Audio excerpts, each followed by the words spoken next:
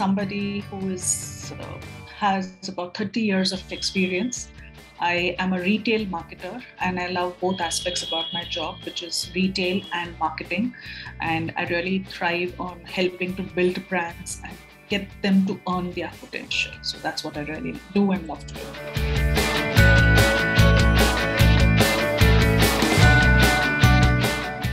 So I'm a person who's very numbers driven.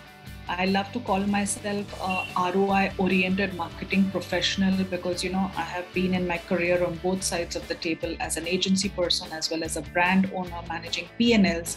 And that's when you realize that, the business is really about money.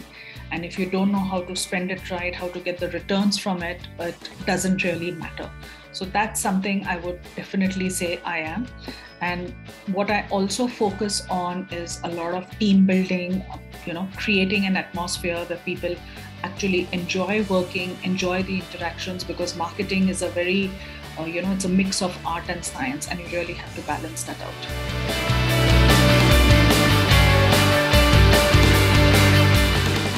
That I'm an ideas person and I love to kind of keep thinking of new stuff. Currently, for the last 2 years, I'm running my own consultancy, which focuses on business strategy and retail marketing for startups and SME brands. I have loved creating brands in my 30-year-long career, because the time I started was when India liberalized and you've had new brands and companies coming. So the opportunity was about creating so many new brands. And I think I have enjoyed that the most, how do you give shape to something? How do you create an identity? And you need to create something which isn't for 3 months or a year, but probably a little longer term. Yes, brands to evolve, but the idea is to really, get the core right and make it workable for the long life you intend the brand will have. So that's what I really thrive on.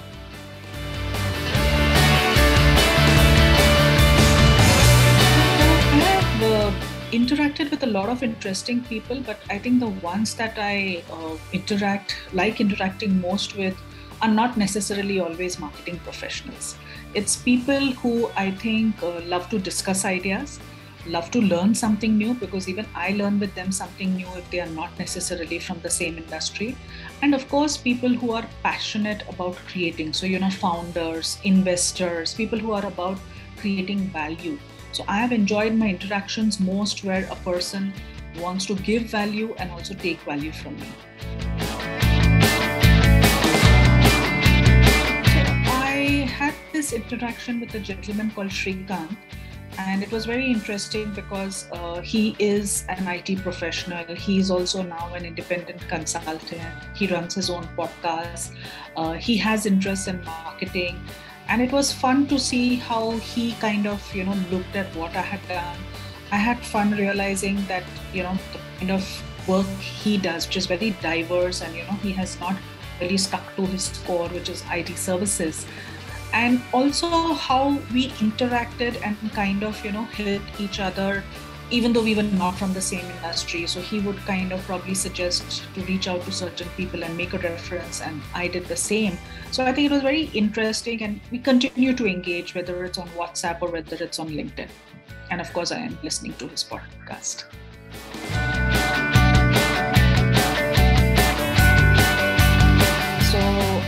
On CofffeeMug, it's a gentleman called Samir. He looks into helping people, invest new age brands.